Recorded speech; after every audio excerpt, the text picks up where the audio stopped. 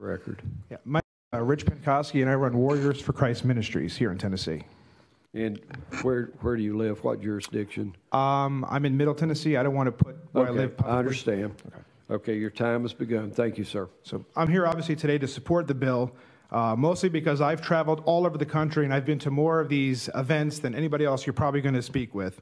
And I could tell you that these events specifically appeal to the period interest of children. And make no mistake about it, that's exactly what's taking place in these libraries. I have videos. I've been involved with the mass resistance folks. I've been involved in exposing pedophiles, convicted pedophiles that have been given access to children, prostitutes, drug dealers, drug addicts, all reading stories to children in the name of tolerance. I hear a lot of talk about this bill being about book burning and censorship, and I really believe that's a pretty far stretch. Because this bill is not anything about that. This bill is very specific in its intent, and it's very specific in its language. This bill is to prevent sexual material from being entered into libraries, especially material that would appeal to the period interest of children. Libraries would never allow photos, and I've censored this, so you don't have to, I'm not going to show you what's actually, you asked about the photo, here it is, and I censored it so you can't see. Sir. Yeah. That wasn't brought to us before, okay. So if you please put that aside. Thank you. So in Putnam County specifically, a drag queen stood outside the library and exposed his genitalia to a child. That was actually brought to the attention of the library staff, the people that are supposed to have oversight, that we say they're doing their jobs. You know what they did about it? Absolutely nothing. Instead, they had another drag queen story hour and invited the same people back. So the people that we're saying have oversight are not doing their jobs, okay?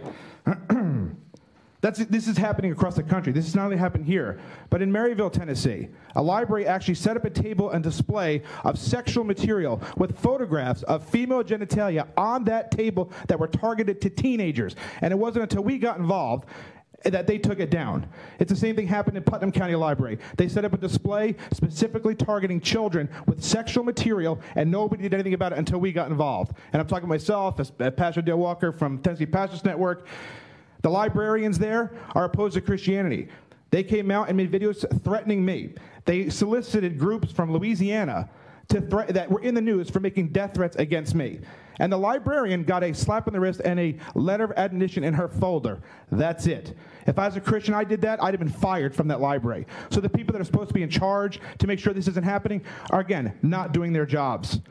Monday night, there was a violent storm that ripped through Tennessee. The tornadoes affected several counties. But the fact that it didn't affect every county, is it something we should simply ignore? Do we pretend it didn't happen? No. Maybe these events aren't happening in your libraries. And if they're not, praise God for that. But you know what? They are happening at libraries across the state. And if they're not happening in yours yet, make no mistake about it, they will. The people are supposed to have oversight. They in favor of these events. They work with these groups of people to bring them in. We've done FOIA requests all over the state, including Putnam. And the libraries there are the ones who advocate and bring these people in. How could you have oversight of a program that you are advocating for? Thank you for your comments, sir. Thank you.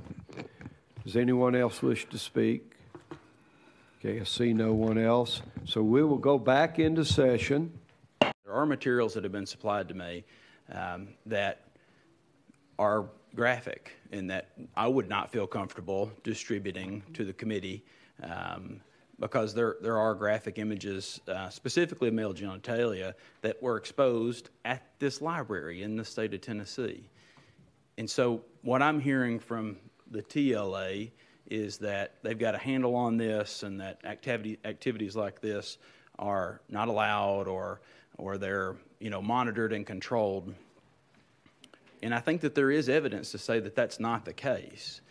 I've also heard multiple times that the TLA has told us that they already have control over this material. And in essence, several times I've been told how this is a censorship bill and it's so bad, and that I disagree with. But in essence, what the TLA is saying is that they've already taken that right of censorship for themselves.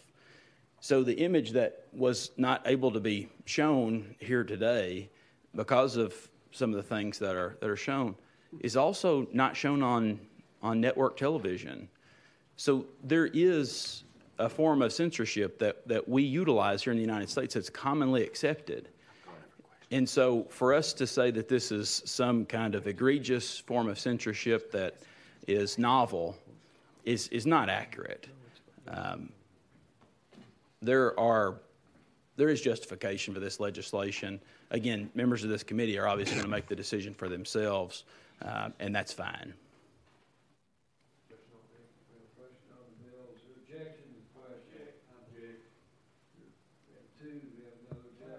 We have 3 objections. Continue. Chairman Holt, you're recognized. I guess I've said my piece.